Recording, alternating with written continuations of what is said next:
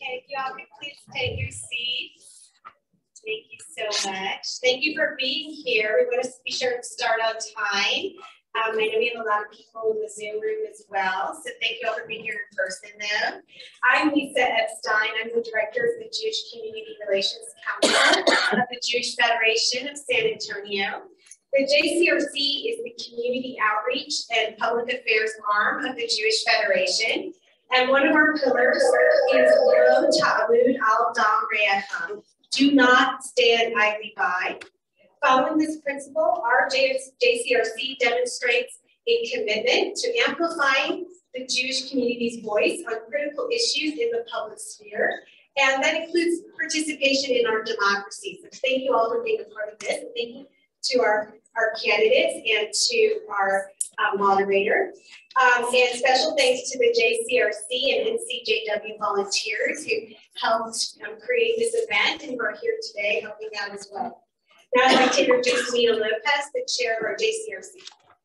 Thank you, Lisa. Thank you, everyone, for being here with us this afternoon. And I'd like to welcome our candidates, Trish, DeBerry, and Peter Sakai. And I'd like to say a few words about Jim Lefkoe before we get going. Jim joined News 4 Fox 29 as a reporter after 20 years in the newspaper business as sports editor for the Indy Star and San Antonio Express News. Most of Jim's professional career was spent in newspapers as a sports writer, columnist, and sports editor. He has been a general assignment reporter for News 4 and Fox 29 for the past 4 years, covering everything from politics to education, crime, and the military. Jim has been a member of Temple Bethel for over 17 years. And thank you, Jim, for agreeing to be our moderator this afternoon.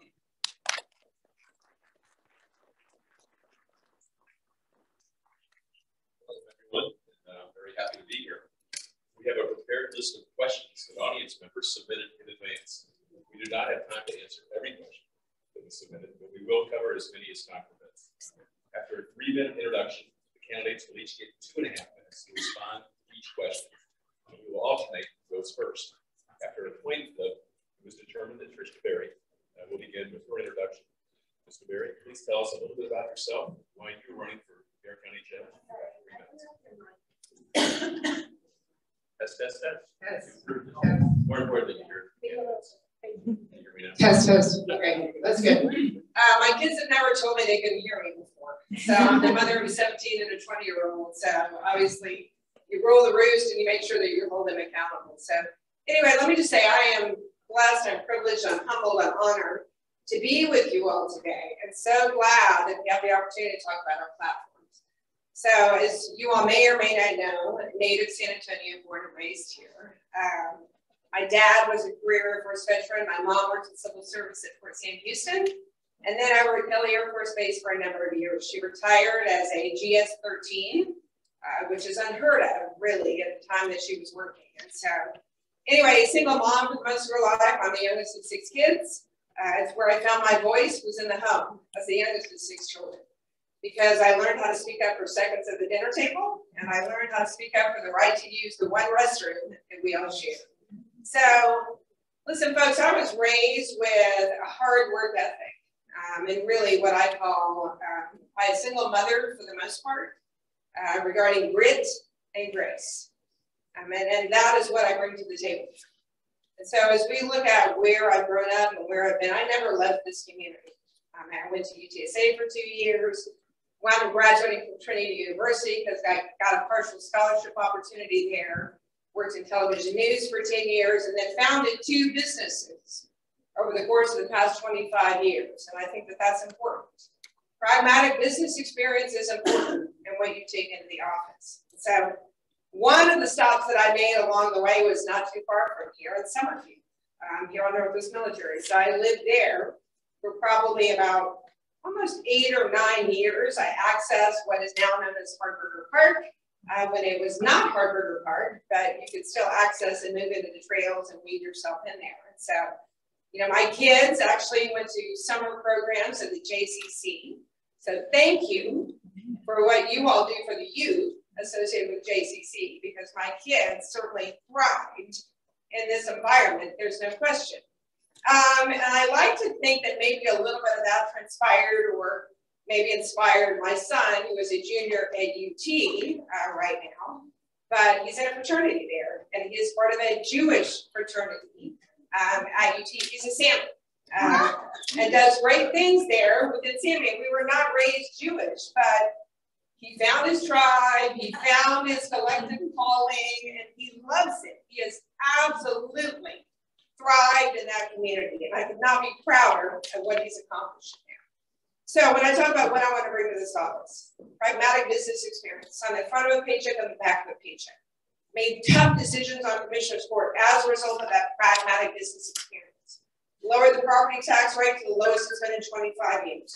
Had a paternity leave, a maternity leave policy at the county. So we'll talk more about those things, but I think you can tell my DNA is in this community, and I am more than happy to serve as your next Bexar County Judge and be here before you today.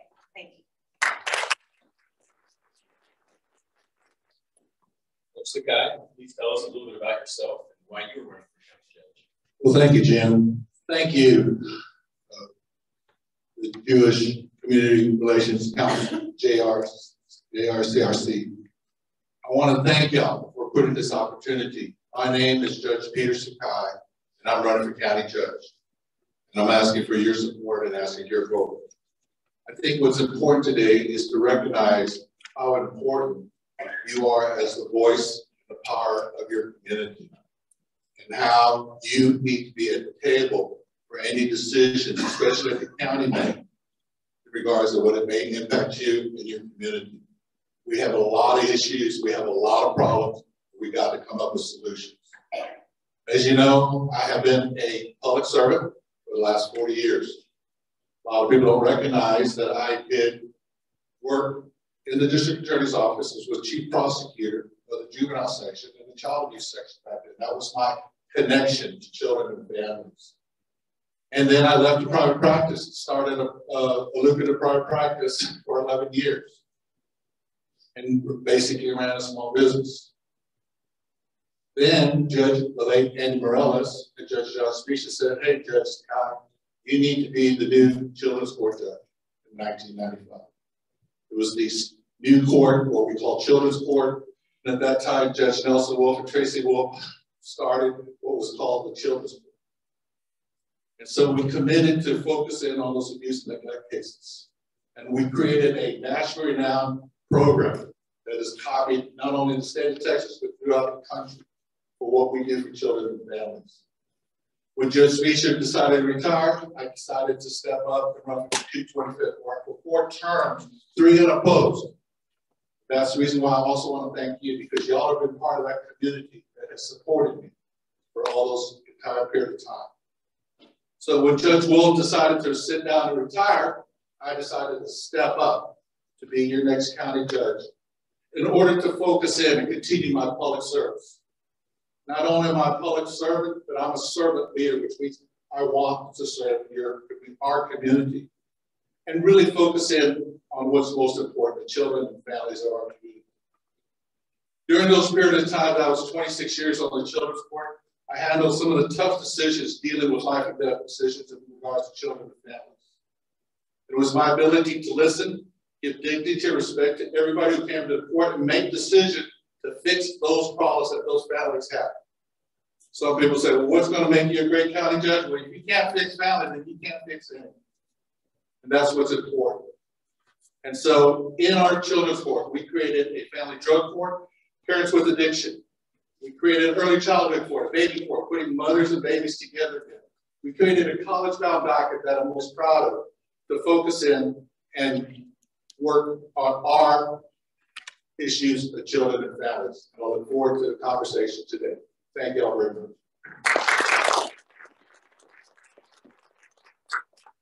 I'm going to enter the question portion of our program. We'll be alternating who goes first. You'll start off with the first question, which deals with the topic of anti-Semitism. The Jewish community has faced an increase in anti-Semitism nationwide, and in Bexar County, a physical threat to synagogues this past summer, as well as a barrage of anti-Semitic flyer distributions, banners, and protests in our country, in our county. What would you as county judge do to promote the safety of the Jewish community in the face of anti-Semitic threats and incidents that have recently occurred, and what would you do to decrease the spread of anti-Semitism? First, I would unequivocally openly condemn the acts of hate, not only as anti-Semitic, but to any ethnic group. Unfortunately, those issues also apply to the Asian community. And that's one of the reasons why I decided to step up, because I want to be able to show my children, my grandchildren, that this community, DeBerry County, has such compassion and heart. Yes, we have acts of anti-Semitism. We have acts of anti-Asian. Unfortunately, we have leadership that tends to promote that type of culture. But as a proven leader, especially as a judge for 26 years, I have promised to give dignity and respect to everybody who came into that court. And that is my promise to you as your next county judge. What we're also going to have to do is promote and encourage the reporting of hate crimes. You know, my parents would have said, you know what, Peter, when you were a little kid and teased and taunted as a little kid for being an Asian, you know, just ignore those people. Unfortunately, we're living in a time where we cannot. We're going to have to report those hate crimes so that we can document and then determine what resources we have to put in to counter and effectively combat those acts of hate. Finally, we got to promote the resources here at the Jewish Community Center with the Holocaust Museum. I've had opportunities to come visit. My wife, Rachel, was a teacher at Providence who brought her students here to teach people about the history of the Holocaust. And that's my commitment to you, to support the museum, the preservation of history, because it's the same issue that I had with my father who was interned in World War II as a Japanese American. So I share those issues, and I promise to always condemn acts of hate and acts of hate speech.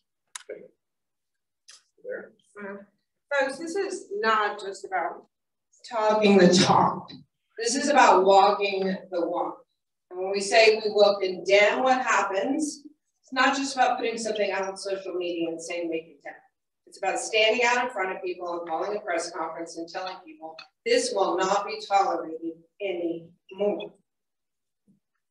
The attacks that you all have faced from an unknown source, which by the way, I'm under attack by an unknown source right now, which my opponent says he knows nothing about, which I find hard to believe, but we can't continue to have anonymous sources attack not just politicians, but attack your community on a very regular basis. You need to call them out for that act of hatred. And by the way, when the last incident happened as a county commissioner, I made sure that I called the Jewish Federation. I talked to NAMI and I said, hey, I don't want to put anything out there that's going to be, you know, in opposition or fuel the fire associated with this hatred. Because as a crisis communications person, what do? You don't want to overreact because you don't want to make them credible for what they're doing. So I worked with NAMI very specifically on what the response was going to be.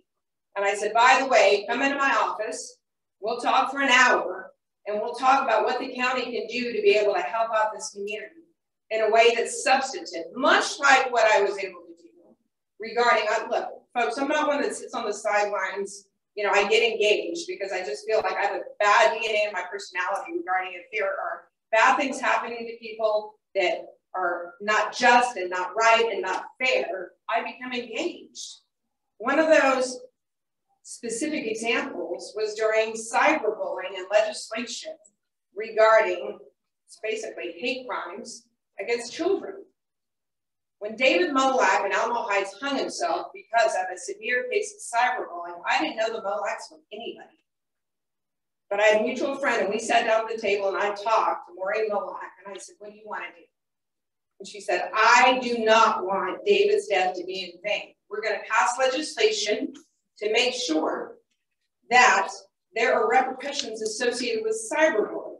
And so what I'll commit to today, we passed that legislation. There are far greater repercussions associated with that. And so the hate crimes that exist today against you all or any other ethnicity here in this county will not be tolerated, and we will take action. Thank you.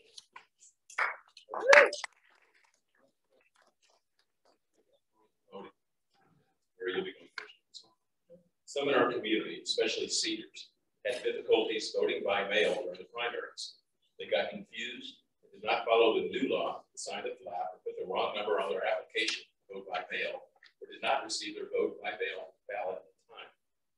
Question: how would you characterize the accuracy and integrity of elections in Bexar County at all levels, local, state, national, and what, if any, changes would you make? Over the years, you all may or may not know, I've worked on a lot of behind the scenes campaigns. And I will tell you, based upon the experience that I've had with Jackie Callan in over the county, she is a woman of integrity and she works really hard. And so she has been under unprecedented pressure and unfair pressure, considering the job that she has done in that office, to the point where you had an active shooter situation there where the elections office is. That's not sustainable, it's not tolerable, it will not be accepted. Granted, look, technology is outpacing what we're doing with elections for sure. But we've got to make sure that we have faith in those that are running the system, and I have faith in Jackie Callan and what she's doing. But we also have to make sure that we shore things up so that we make sure our seniors are protected. There is no question. Look, my dad, who's 95, who I went by and saw on Friday night, I fell in his kitchen. I was at the hospital and came back home. You know, is somebody who's one of those consistent voters. He votes, you know, kind of hell or high water, rain or shine. He's going to be there. But we've got to make sure that they're protected, because there are people out there who are trying to take advantage of it. Not just in whether it's ballot harvesting, but it's scamming them every day on the internet, on the telephone, which is why I restored the elder fraud unit to the DA's office when I got into the office as county commissioner, because guess what? It's a growing population, and the elderly cannot wait on restitution or prosecution associated with elder fraud. One of my proudest moments on that court was when I was able to restore that in the DA's office after 5 years of it being vacant. But going back to the original question regarding what do we have to do to make sure that we have election integrity. Sure, there are things that we can shore up, and we look at making convenient ways for people to be able to vote, because that is what voting is about, right? Making it convenient for people. But whether you're doing a drive-by voting, or whether you're voting, you know, regarding ballot by mail or what have you, we have to make sure that there are security measures that are in place. And by the way, it may mean at some point, Jackie Callan, who's been there for a number of years, who I have great respect for, will probably be looking at a new elections administrator in a couple of years. And so we're going to have to pay close attention to that. But I think the elections office is doing a very good job with what they're doing. Okay. Let me state unequivocally that the elections locally, state and national, were valid, without fraud, and according to the rule of law. That's the person I am. I'm a person as a judge who believes in the rule of law. And if there's any time in our community, our state, our country that we need the rule of law, it's now. Because we have people that are pushing back, saying that there's election fraud, that they're not valid elections, that the elections are a lie. There are election deniers. And I think it's going to take proven leadership. It's going to take leadership at the community level to push back against those that are espousing those views, that are destroying the sanctity and credibility of our elections. That's what this election is all about, for this cycle, for this race, about where you stand in regards to that. We have, as she has put it, dark forces, and those are the dark forces that I am going to push back on. In regards to the voting rights, we are having under siege of the right to vote, especially when it comes to seniors. And I'm going to push back on people that continue to restrict the rights of seniors, disabled, the veterans who have a constitutional right to vote. That is also under attack. We had numerous stories in our primary election about seniors who said, Judge, I didn't get to vote.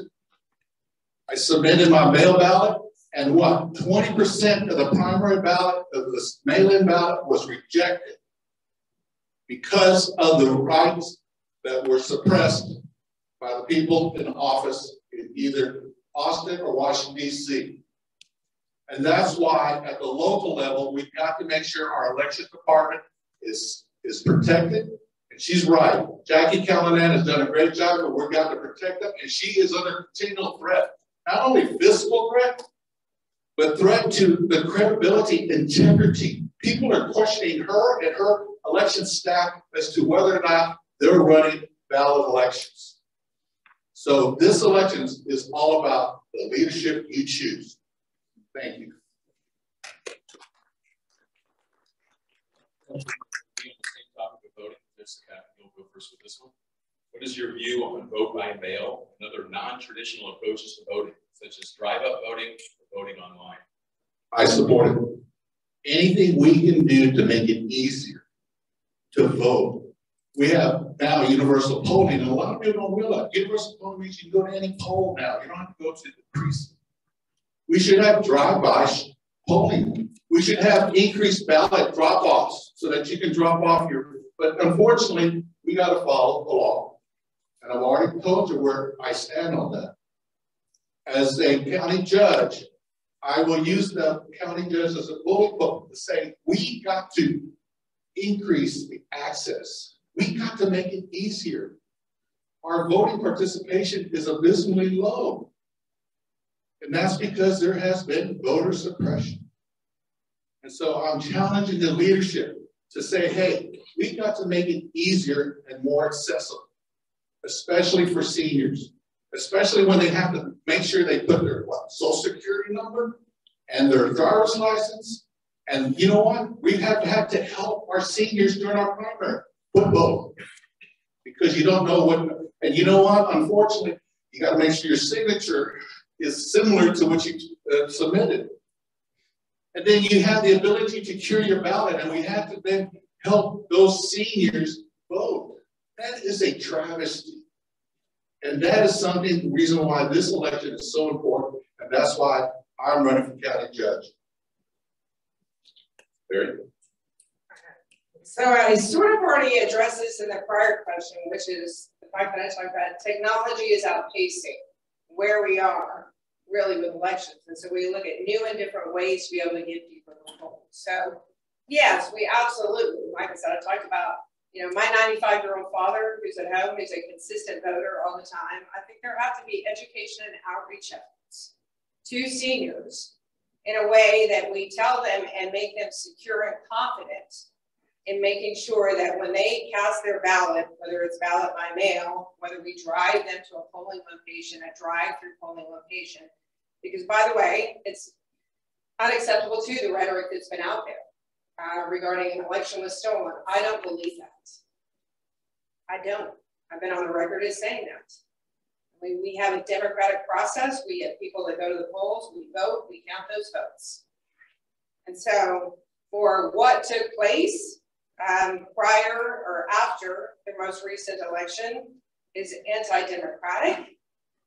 And quite honestly, me explaining to my children what was happening at the Capitol on January 6th was sickening. Nobody should have to explain that to their children.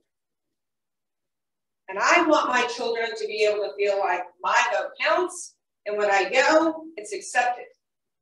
And so as we look at what are we doing for seniors and what are we looking to do regarding drive-through locations and what is the technology associated with voting, we're going to have to keep up with different methods of voting, but we're going to have parameters around those to make sure that it's secure. And by the way, seniors are the consistent voters. God bless you for making sure that your vote counts and for being active in the process. Because young people don't go to the polls in the numbers that you all do. So I will tell you that we've got to make sure we outreach to the fraternities like my son is in, like the Sammys at UT, to say, hey, you guys need to step up here. You're the next generation. You're going to make a difference here. And I feel like that's the example I'm trying to set for my kids and why I got into this race. Life is not about sitting on the sidelines, folks, and waiting to ask permission. to get something done.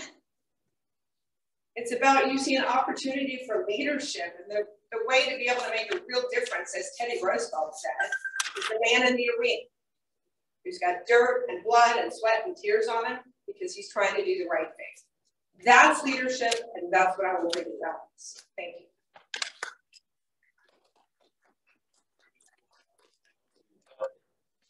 Preserving life, pikuach nefesh, is the highest Jewish value. How would Medicaid expansion passed in Texas affect Bexar County? Barry? So I've been on the record too when I ran for county commissioner that I feel like we need that Medicaid expansion in the state of Texas. We have a huge poverty problem here, and particularly here in Bexar County. And guess who pays for it in the long term? We all do, not just people in the room, but me too. I mean, it's a small business owner who's employed people for the better part of 25 years on the back of a paycheck, the front of a paycheck. Really, I mean, helped to sustain this economy. And it's exactly why I stepped up to run for this office, because in a post-COVID environment, I think you want somebody who's a small business owner, which by the way, 85% of the economy, many of you here, are built on the backs of small businesses. But we can work hard all day long, but if we say no, no, no to everything that comes our way, especially regarding Medicaid expansion. And I have been not just on the record regarding expanding Medicaid in Texas to save you all money in the long run. I've also been on the record that we need to consolidate the Metro Health Department over the city with the University Health System over the county.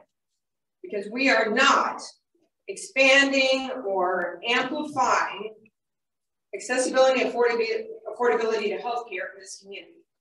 We are, and I'm going to be pretty blunt about this, we are lopping off people's ankles due to diabetes and legs and morbid obesity and heart disease and grade 2 far in number, and we just accepted it.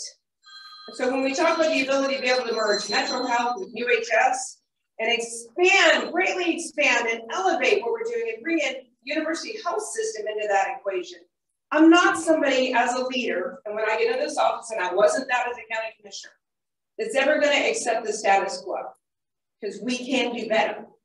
That's what we do as small business people every single day. We say, I laugh about the fact I have this restless discontent with the status quo, because we got to be moving the needle here, folks. The same poverty rate here in Bexar County that we've had since 1984. The poorest zip code is still 78207 on the near west side. So I've not been a professional politician. I've not been there for 26 years, but I am a small business owner, and I'm a pragmatist, and I am somebody who has energy and ideas and a bold vision of what we can accomplish for this county, because we shouldn't accept second best, and we shouldn't accept mediocrity. So anyway, thank you. I mean, I've talked a lot about my ideas regarding this topic, but it's important. It's really important. That's Sakai. Jim, restate that question. Sure. Healthcare, preserving life, pikuach nefesh, is the highest Jewish value. How would Medicaid expansion passed in Texas affect Bexar County? It'd be a game changer. It's billions of dollars that we're not getting because of the leadership in Austin. And again, as county judge, I'm going to advocate for the expansion of Medicaid, because that is going to be the game changer for our public health here in Bexar County. One of the big initiatives that the current Commissioner's Court has moved and created is a new public health entity. Commissioner DeBerry has suggested consolidation. What I'm going to suggest is no. What we need to do is not avoid the duplication of services. The city and county has separate services, and that's really a separate issue. But in regards to public health, let us not forget that in our current state, Medicaid has the biggest impact on women mortality in regards to also infant care, especially neonatal care. And so the expansion of Medicaid is crucial for women's health care. We also know the reality. The Dobbs case has basically affected the rights of constitutional rights of women to their own reproductive health choices. And so the challenges are going to be very much on a local level. What are we going to do for the people that are the least of us? And basically what is going to happen is the university hospital system is going to have to make sure that we cover those health issues, nutrition, wellness, dealing with those diseases of obesity and diabetes. That is the opportunity that this public health entity, the county public health entity, brings to this community, to basically focus in on the infrastructure, which is most important as the children and families of our community.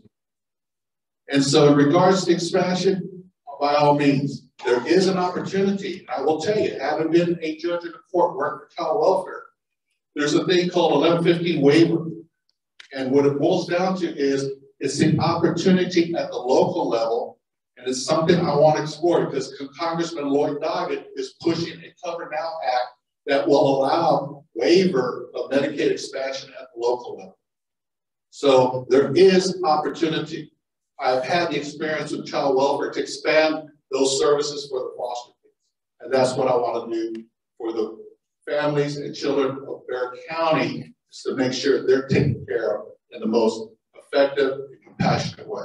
We've got a lot of work to do. We've got to bring the experts to the table, bring the stakeholders to the table, and come up with the solutions to these complex problems.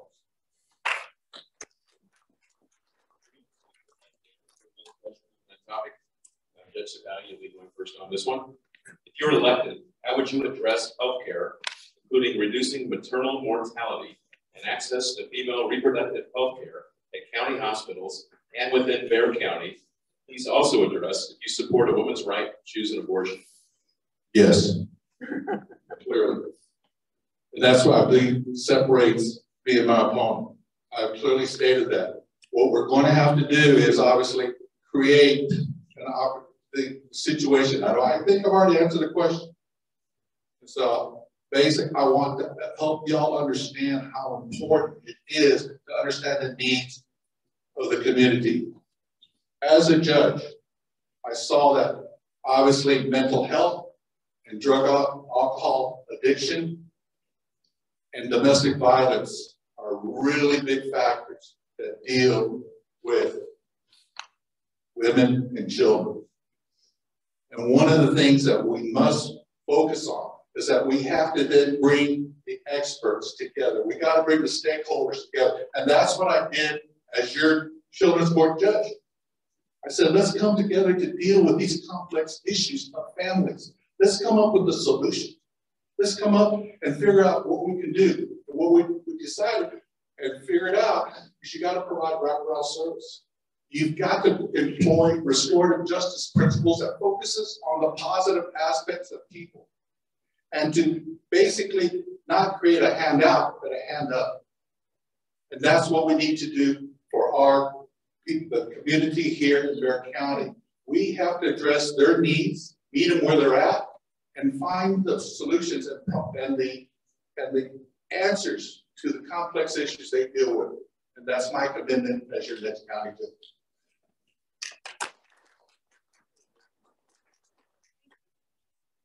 I think you heard my opponent talk about the fact, I talked a little bit about the opportunity and the impact that exists regarding merging Metro Health of the city with University Health System at the county. It's not just an opportunity to scale impact regarding healthcare in this community, but it's an opportunity also to save you money in the long run. So we talked about the fact that he just stood up there and said, you know, he's not in favor of necessarily consolidation, that he's okay with duplication of services. That's not okay in government. Duplication of services is not okay. So we've got a lot of people that have talked about, what are you doing regarding, the city has an animal care services department, the county has one too, or whatever. My feeling is, look, if we could get that one domino to fall regarding healthcare, what else could we do regarding not just animal care services, but you guys live very close to Orsinger Park, right over here off Union Road or whatever. That's a county park. But I can tell you right now, as a city commissioner for the past year, whatever, I can tell you, we don't spend nearly as much at the county on parks as we do over the city of San Antonio. So why not let that other domino fall? And then we have an animal care services problem here. So why not merge the two entities so that we can really begin to scale impact and make a difference here in a way that has never been made before? So as I talk about the merger between Metro Health and UHS, yes, it absolutely impacts maternal morbidity. It does. That's a huge problem, not just in the Rio Grande Valley, but here too. By the way, it's associated with the poverty rate that we have here. And so I have an opponent here who, as I talked about, a big, bold idea and moving the jail out of the west side, which has the poorest zip code. And we look at lifting people out of poverty. That's a barrier there on the west side. We have the opportunity to be able to move that jail somewhere else and inspire economic development on the west side of San Antonio. Ladies and gentlemen, a rising tide floats all boats. We pull people out of poverty and we bridge the wage gap that doesn't exist there. And so that impacts what they're doing at University Health System, the new Women's and Children's Hospital, which I appropriated money as a county commissioner on that court to make sure that we have a standing Women's and Children's Hospital. And I've toured that hospital and I've talked to George Hernandez, who's the CEO, about that. And so as we talk about the threat on reproductive rights to women, listen folks, there have to be exceptions to the rule. I'm there all day long. 10 more seconds, I'll tell you, in between two pregnancies that I had a baby that had severe birth defects that I had to terminate that pregnancy, and it impacted me today for the rest of my life. Today, I wouldn't be able to do that. That's not acceptable. There have to be exceptions to the rule, and rape, incest, health of the mother. I'm going to advocate for that at the legislature because it's important to women that we do that. Thank you.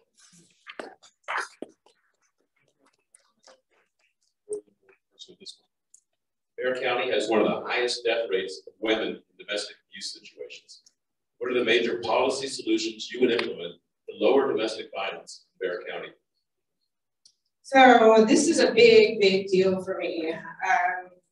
You know, we're being real, we're being authentic, and we're being, you know, raw here today. I grew up in a household that was somewhat toxic. My parents divorced when I was 6 years old. I probably saw things I shouldn't have to have seen. And so for that reason, when I got onto the court and I learned that there was a backlog of more than 5,000 cases of domestic violence, I said, what's up with that? Like, that can't continue to happen. Granted, COVID, you know, and the ability not to hear those cases was a part of it. But I asked the DA to come down into my office and have a conversation with me about that. And I said, Joe, what do we need to do about that? He said, I need more judges to hear cases. I absolutely need that. And I said, well, what if every judge heard a domestic violence case to clear the backlog versus it being just the specialty courts? Because we have 2 specialty courts associated with domestic violence. He said, well, he kind of was like, he laughed and he said, good luck with that.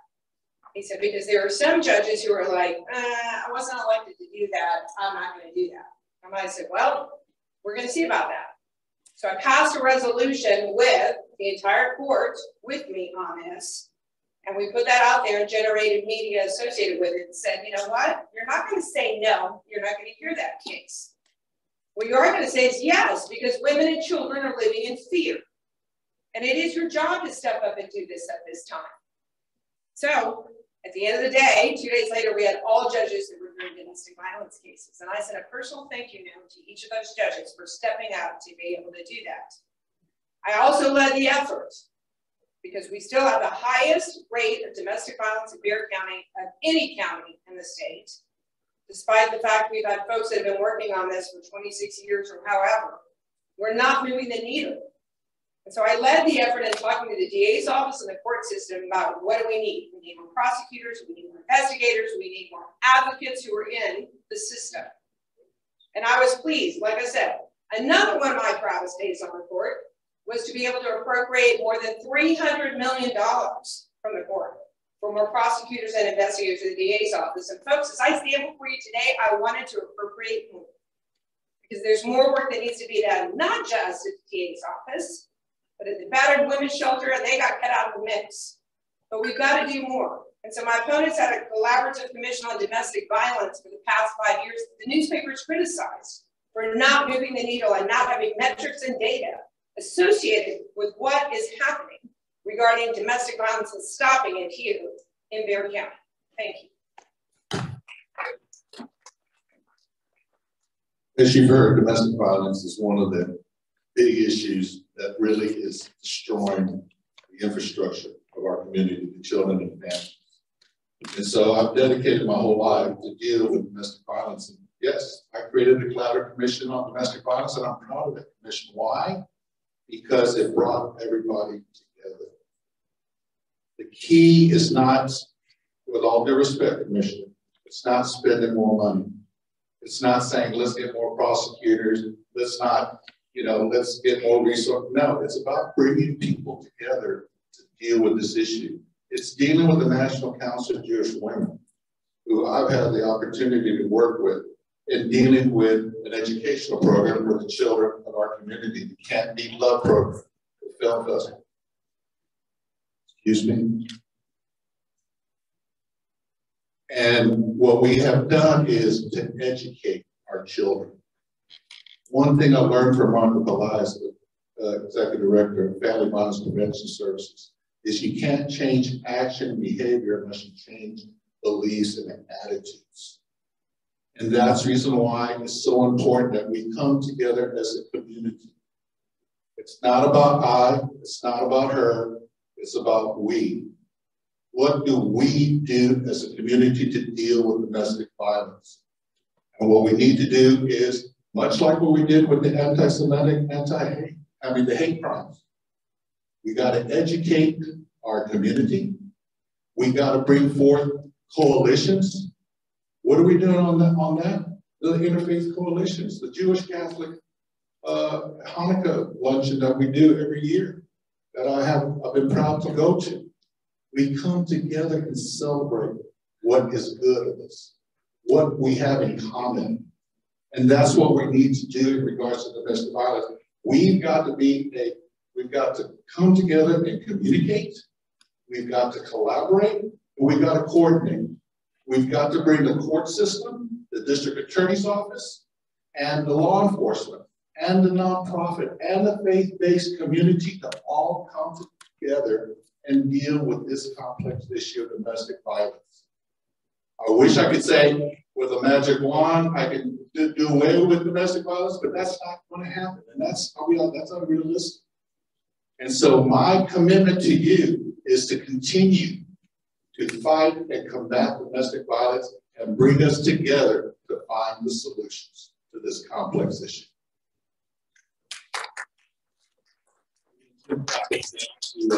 Homeless. Judge, you'll be going first with this.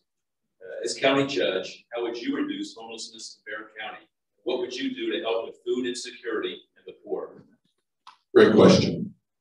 One of the platforms that I have is basically what I'm calling bare necessities, B-E-X-A-R, necessities.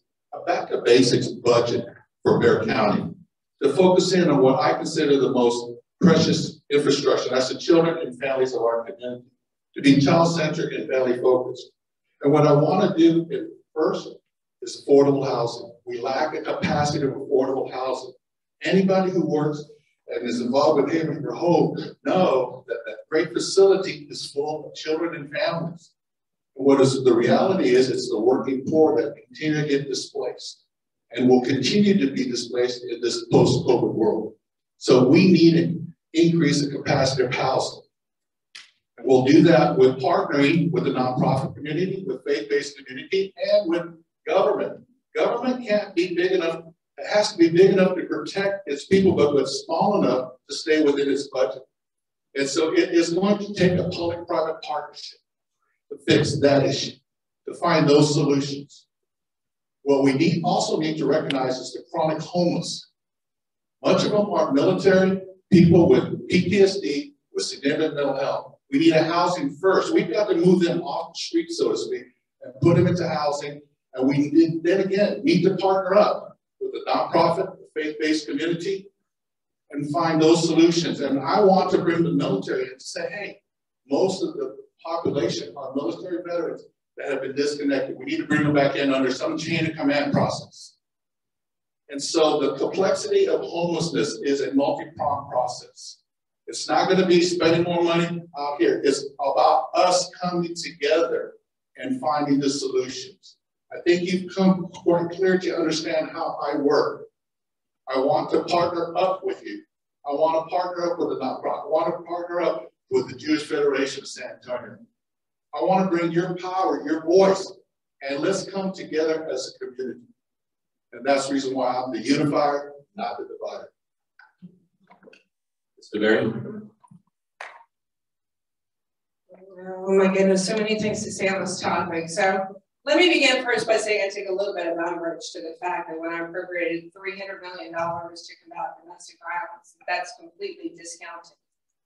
It is about programming, it is about strategy, but it also is about appropriating resources and dedicating resources that are needed to try to solve the problem here in Bexar County and San Antonio. Same reason I appropriated more money for county constables to serve temporary protective orders and temporary restraining orders when the sheriff had gutted his civil division, and there were stacks of those that were laying around. Guess what? One of the best days on the campaign trail during the primaries when I had somebody from Child Protective Services come up to me and say, you're the commissioner that got more constables to serve TPOs and TROs, right?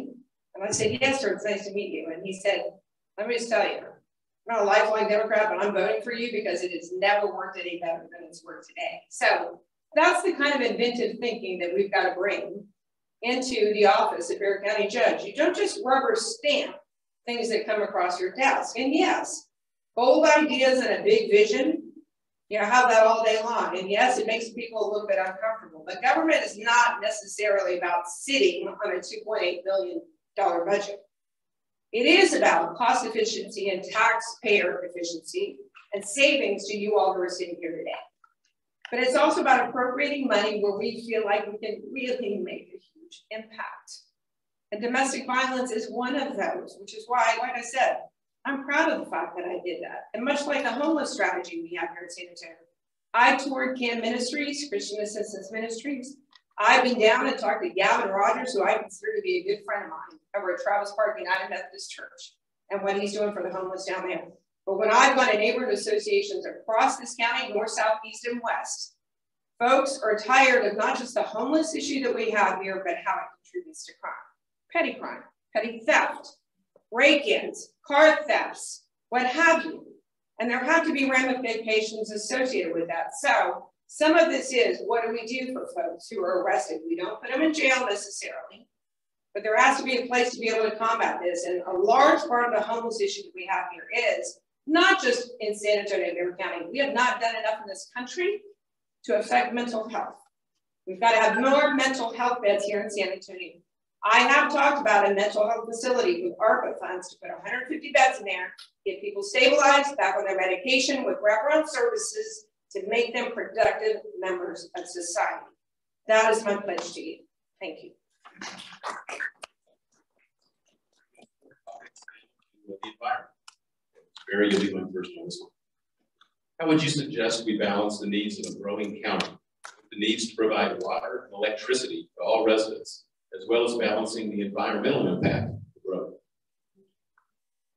Ooh, that's a loaded topic. Let me first begin by the fact that a majority of the growth in this county is occurring outside the city limits of San Antonio and in suburban cities, much like where we're at right now. So as we look at 2050 and we look at perhaps 6 million people being in this area by that time, we've got to make sure that we are keeping up with the rate of growth that we have here. And what becomes laser focused and important are utilities. So go utilities, so goes growth. Regarding not just city public service, but also our CPS Energy, but also San Antonio water systems. Guess what, folks? The county judge doesn't even have an ex officio board position on the board of CPS Energy, nor does she have one on the board of San Antonio water systems. And so if you look at two things, the majority of the growth occurring outside the city limits of San Antonio, and when you look at a third of CPS revenue coming from suburban cities and outside the city of San Antonio, and the county not having a seat at the table, what is that effectively? That is taxation without representation. Yes, that's exactly right. Because let me ask you, do you think $31 as a rebate to your bill was enough after Snowmageddon? No. But the county's not at the seat at the table to be able to make an impact where that's concerned. So yes, we absolutely as a county have to focus on weatherization efforts. We got to focus on, you know, when we look at the fleet that we have and making sure it's a natural gas fleet and the cost savings that we can incur there. But most importantly, we've got to look at how the rate of growth is impacting you. And I'm just telling you, I'm going to advocate for having a seat on that board of CPS and a SAWS, because we've got to make sure that you all have representation. And granted, that means we've got to advocate at the ledge, and we've got to make sure that we've got a holy pulpit and a strong voice to be able to do that. But it's unacceptable what we went through with the big freeze. People need to be held accountable. CPS Energy was nowhere. I mean, they were blank faces on a television screen. My mother, who was at a Dante not far from here, her power went out at a Dante. She broke her shoulder, had to crawl out of the hallway so somebody could find her to take her to a hospital. Those assisted living facilities need to be on the hospital grid so they don't lose power either. I'm going to be an advocate for that, as well as making sure you all have representation. Thank you.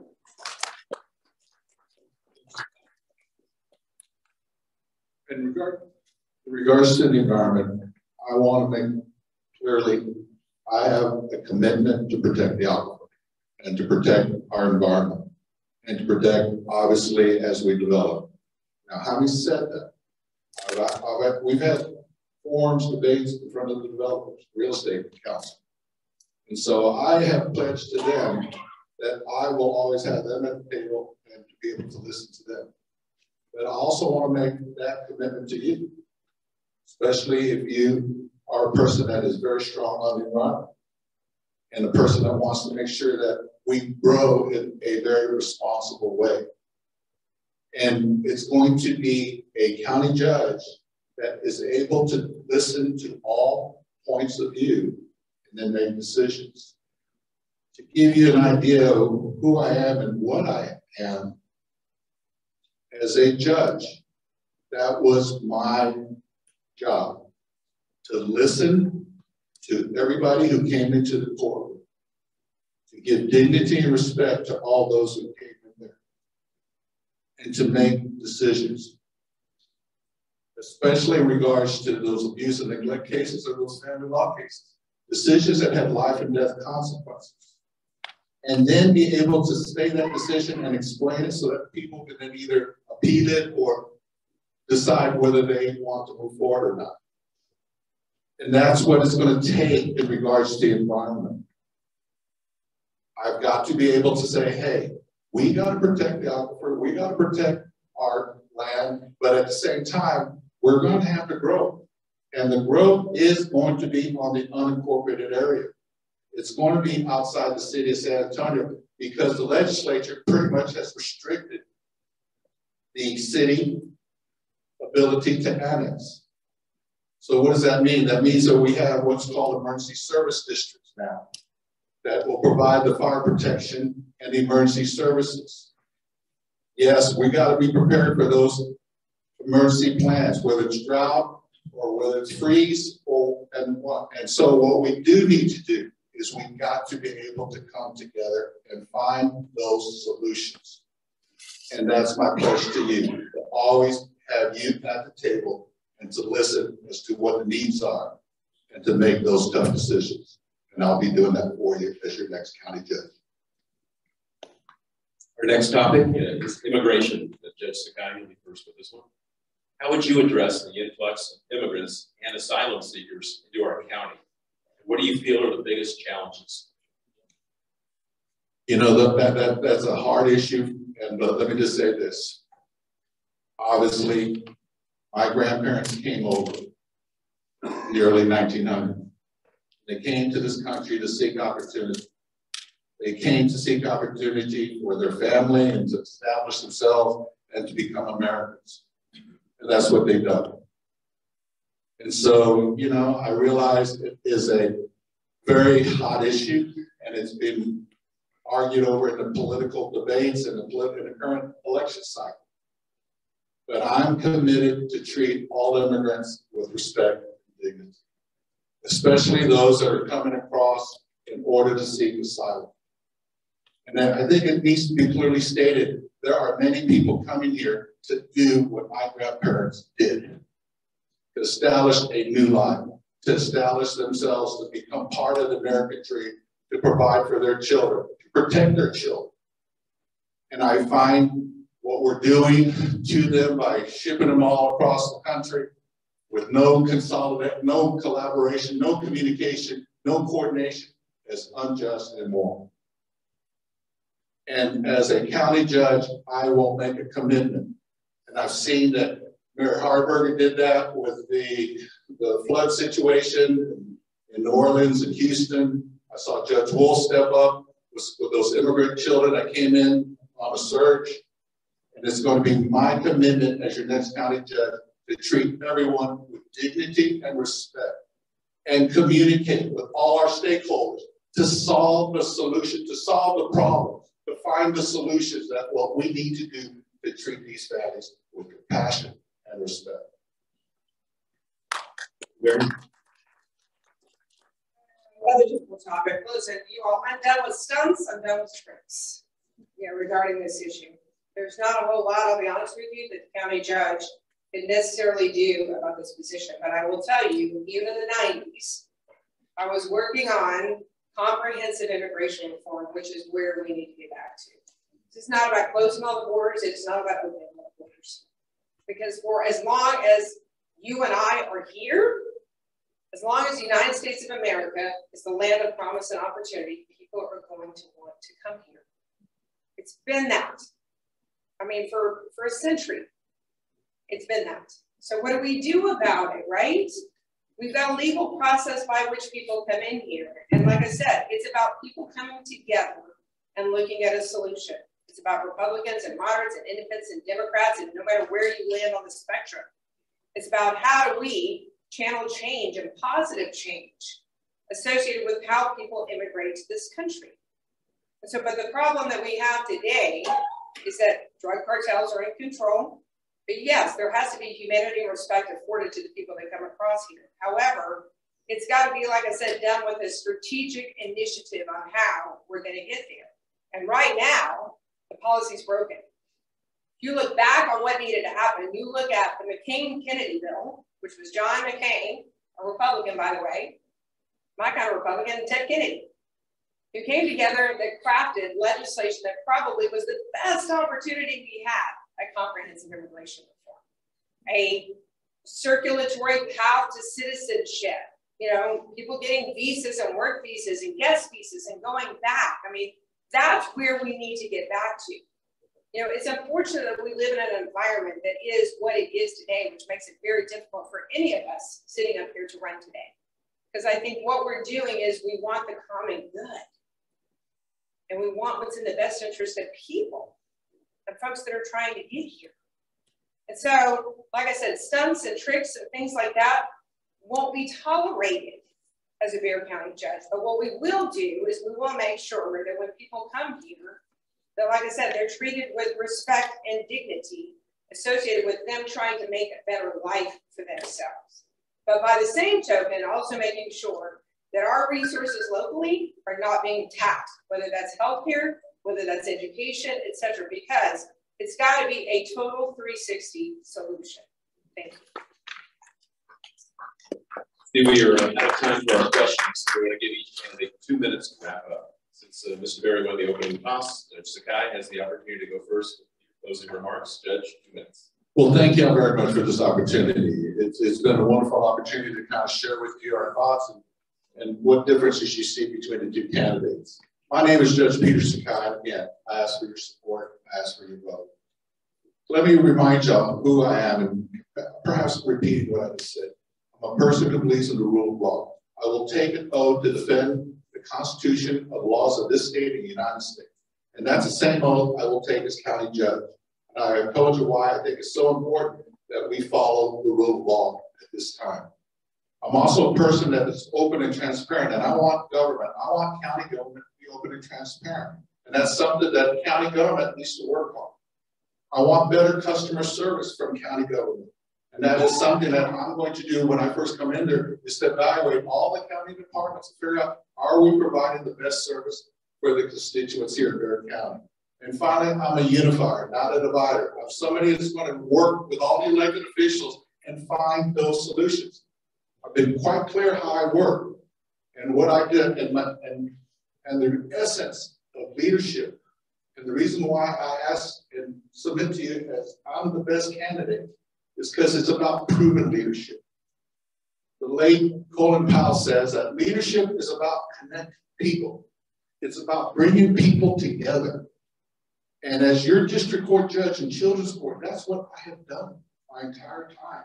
And that's what you're going to get as the next county judge. What you see is what you get. I've been endorsed by Judge Nelson Wolf. I've been endorsed by the county commissioners. I've been endorsed by former Mayor Bill Harper. People who believe in me as a proven leader with a proven track record. And I ask for your vote, and I ask for your support. Thank you very much.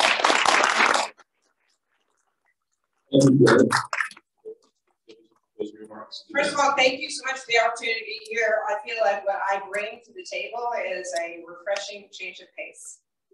I'm not a professional politician. I've not been in office for 26 years. And if we look at the past 26 years, some of the things that I talked about, the rate of domestic violence hasn't changed. The rate of poverty hasn't changed here. What I have been is a small business owner. I've employed up to 100 people. At one time employed 25 people, the latest effort. Founded 2 businesses, on the front of a paycheck and the back of a paycheck. Sustained a business through good times and bad. COVID was bad, but we did it. You know, made sure that we had 100% healthcare taken care of for our employees. And by the way, I was revolutionary and innovative in the early 2000s when I had on-site daycare for my employees to be able to bring their kids into work, and it was completely subsidized by us. So that's the kind of leadership that I want to bring to this seat. And most importantly, I am the mother, and I've been a single mother of 2 children who are the biggest blessings in my life. My 20-year-old son who's at UT and my 17-year-old daughter who's a senior in high school. And a mother who had a huge influence on me. And as a fiscal conservative, what did she tell me? And a small business owner. If you count the pennies, the dollars will take care of themselves. That doesn't necessarily mean I'm afraid to appropriate money, because I've told you all where I've appropriated money to make sure that we're moving the needle and we're making a difference. That's the kind of leadership that I want to bring to this seat. And as a county commissioner, I think I was very effective. Lowered the property tax rate to the lowest it's been in 25 years. Established a family leave policy, a body camera turnaround policy in the sheriff's office of 10 days. Made sure that we appropriated a historic amount of money for domestic violence. And then made sure we had the elder fraud unit restored to the DA's office. I did not let any grass grow under my feet when I get into that office, because that's what you do as a small business owner. You're not necessarily a professional politician. What you are is a solution finder. You find the problems and you figure out the solutions. And for far too long, ladies and gentlemen, cronyism is alive and well at the DeBerry County Courthouse. I'm going to put a stop to that when I get into the seat as your next DeBerry County Judge. Thank you. Blessed to be the opportunity to be here.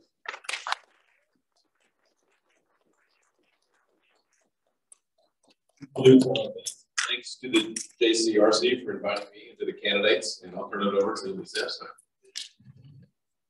Thank you so much, judges and judge candidates, excuse me. Thank you so much for coming today. We learned so much, and what a great opportunity for the Jewish community to hear from both of you. And thank you to our audience. Please go out and vote.